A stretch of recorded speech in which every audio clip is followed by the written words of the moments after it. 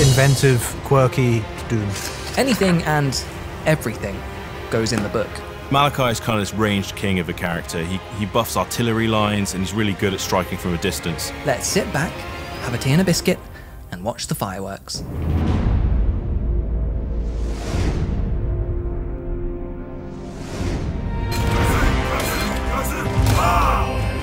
Caught between two worlds, the Slayer and Glorious Death, and the engineer who loves to tinker, Malakai Makaisson is truly a force to be reckoned with.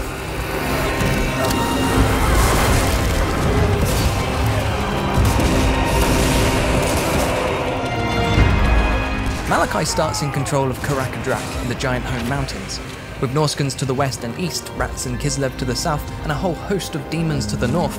There's no better testing ground for a genius engineer with a death wish. But that's enough about me. There are munitions to enhance and airships to fly. Many grudges to settle, and a whole buffet of exciting adventures to sink our teeth into. We might even meet a glorious death, but for now let's deal with Dungrut and learn more about Malakai. Malakai is a really interesting character. He mixes being a slayer and being an engineer into a kooky little box. He's a bit of a fan favourite, but he wasn't featured in that many Games Workshop books. His playstyle is all around building a lot of artillery and missile units and pushing them to their limits. Malakai is kind of this ranged king of a character. He buffs artillery lines and he's really good at striking from a distance. Where he kind of falls down is in close range melee combat, where he can't really hold his own. You might say corner camping is a cowardly move, but I'm playing the waiting game. My cannons and gyrocopters have done some nice work, aided by Malakai's buffs. Gotrek and Felix are supporting the front line, and the Thunderers are picking off any upstarts getting too close. It's time for the main event.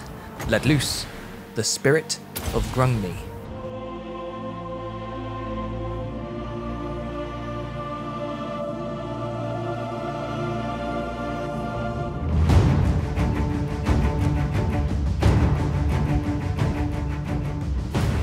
I can only give it basic orders and it doesn't stick around for long, not yet, but that's fine by me.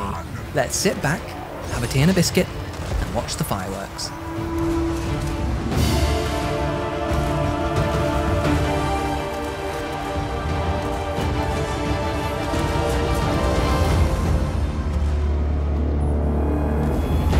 Tactical advantages abound, with the spirit of Grungni forever flying above us. Design insight shortly, but first, let's nose around. Ooh, look at that, we've got building options. Recruitment provides us with a limited number of units that we can recruit from anywhere on the campaign map. This also relates to any of our lords in the Spirit of Grungni's radius. Compartments aid in things like campaign movement, production, recruitment slots, unit experience, army upkeep, and increasing the time the Spirit of Grungni sticks around in battle. The Spirit of Grungni is tied to Malakai and gives him an immense advantage on the campaign map as well as in combat. Used at the right moment, and the spirit can mean the difference between victory or defeat. So the Spirit of Grungni is kind of this call-in power that we've never really had in Total War Warhammer before. The Spirit of Grungni forgoes the weakness of the Thunder Barge, which is getting into position. The spirit can drop in at any place and unleash hell. Malakai will speak to the dwarf players that are looking for something a little bit new. A lot of our existing characters don't have that same pushing their boundaries and inventiveness that comes with him. Also, these adventures are really thematic. To fulfill the fantasy of a Slayer, Malakai can set out on epic adventures which unlock in turn 5. But the constant pull of machinery is the lifeblood of any true Dowie, and Malakai has perfectly married these two vital parts of himself. To that end, adventures are paired with a type of unit. These units are highly recommended to use during the related adventure because when the axes are drawn, they'll give us a significant tactical advantage. We can use the higher adventure units mechanic to recruit a limited number of these units, even if we haven't unlocked them via the buildings tree. Every adventure has 6 independent objectives to complete, each upgrading the associated unit differently, but only 3 objectives are required to unlock the legendary battle. The more we complete, the stronger our unit becomes. Malakai's campaign really plays into the adventures he had with Gotrek and Felix. You'll be going around the world, collecting technologies and fighting these awesome battles. And as part of that, we incentivize you to upgrade some units which will be pretty pivotal in the success in taking on that beast. Malakai is different from other Slayers. Most of them are desperate to fulfill their oath. He's got some things to tinker with before that. As I've completed all 6 objectives, ever the overachiever, the legendary battle is unlocked.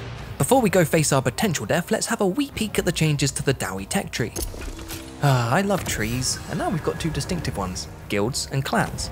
As we've been playing more aggressively, I've gone full throttle into the clans tree to give us every edge when the grudges start grudging. Check out the blog to see the full changes to the dwarf factions, or stick around and watch me shoot this cannon. Oh, silly elves, you can't beat my turtle formation. Ah, they're cavalry sneakily trying to get to our cannons. Thankfully, we have a shield of miners. No, you're not supposed to go behind the miners. I'm going to pretend that's not happening and summon the spirit of Grungni.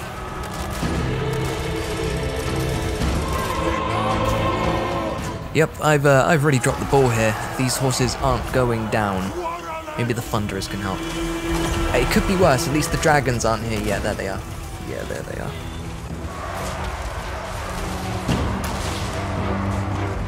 You know what? This is fine. We've still got 1 cannon. We only need 1. I hope.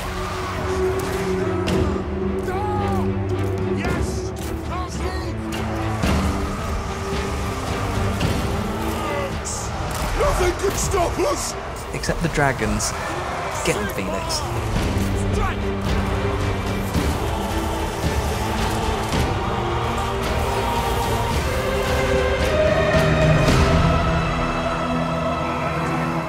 Right, well, that could have gone worse, but with the dragons dealt with, we're on the cusp of victory. 1 adventure down.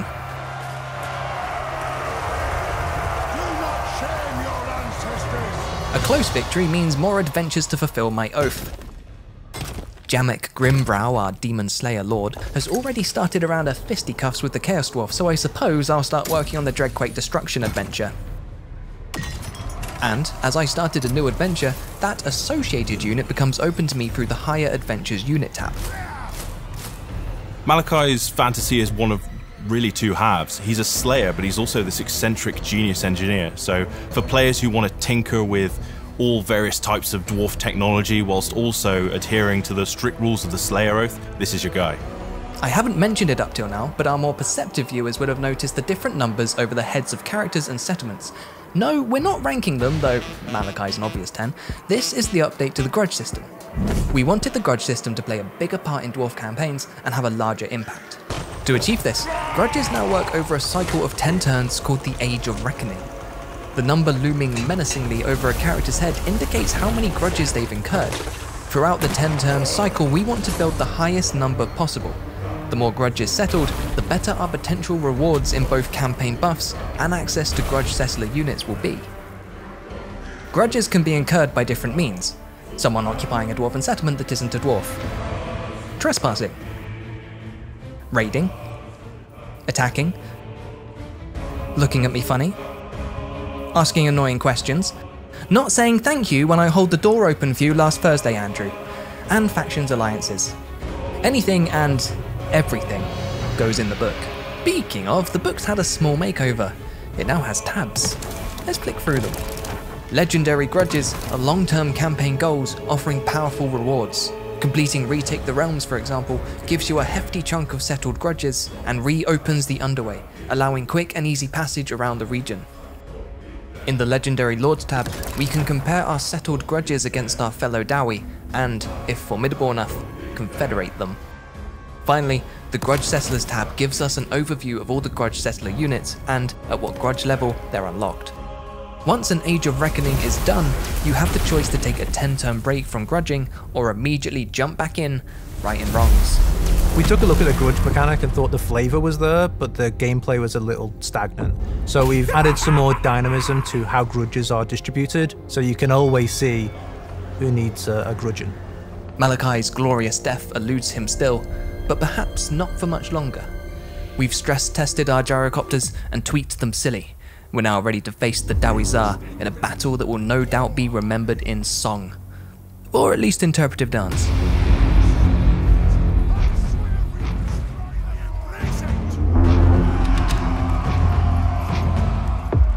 Time to prove these Hashut-worshipping fiends are no match for a true Dowie's engineering prowess. We'll close the gap and try to tease them forward with sporadic cannon fire, but the Dowie Tsar are as stubborn as their inventions are ugly, and they hold steadfast for reinforcements. The convoys arrived, so we'll head them off with our gyrocopters.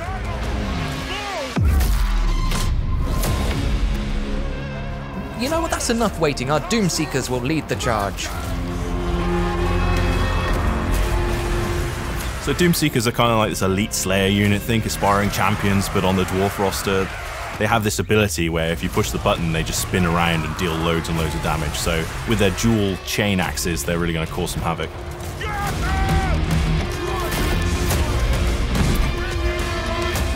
Spinning! That's a good trick. One our Dragon Slayer hero unfortunately can't employ against such a massive foe. This unbreakable anti-large melee expert is committed only to a glorious death. But not today. Not with the Demon Slayer on the prowl. Demon Slayers are kind of like these chaff blender units, and what we mean by that is they're great at taking out large groups of condensed infantry. Ooh, look out, here comes Garagrim Iron Fist, your legendary hero. My favourite thing about Garagrim Iron Fist is that his axes are chained to his arms so he doesn't lose them. An anti-infantry melee specialist, Garagrim's quite fast. For a dwarf. We demand blood!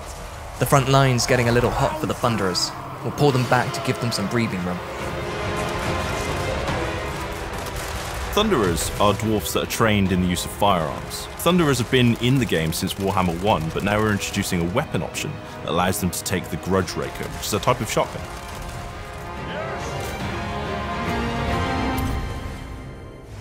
Away from the bulk of the battle, our gyrocopters and the Spirit make short work of the incoming reinforcements. A good thing too, because we've just unleashed the Slayer Pirates.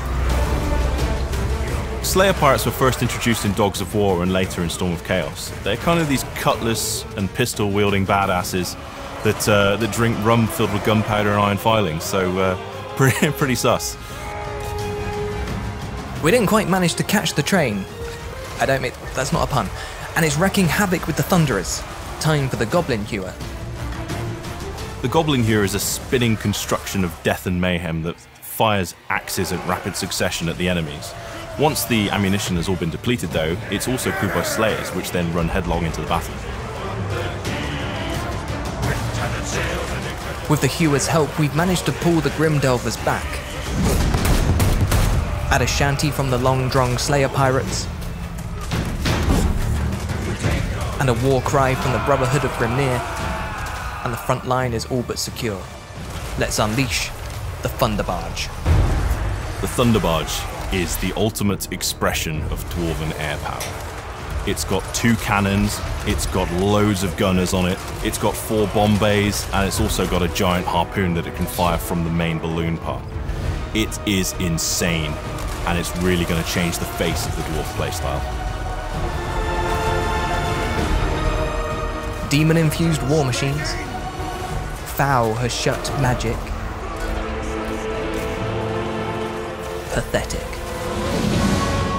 Look how our corrupted cousins flee before the might of Malakai Makaisson.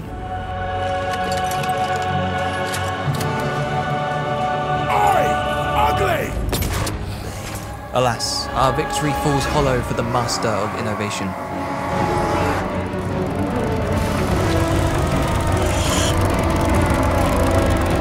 A glorious death has escaped Malakai once more, and we can only curse our exceptional talent for this grave injustice. What's this? Could it be? Was this the last of Malakai Makaisson's adventures? Has our hero met the glorious end he has so desperately sought? Or will you see just how far his inventions will take him? Thoughts? Comments? Biscuits? Share them below or follow our links to wishlist now.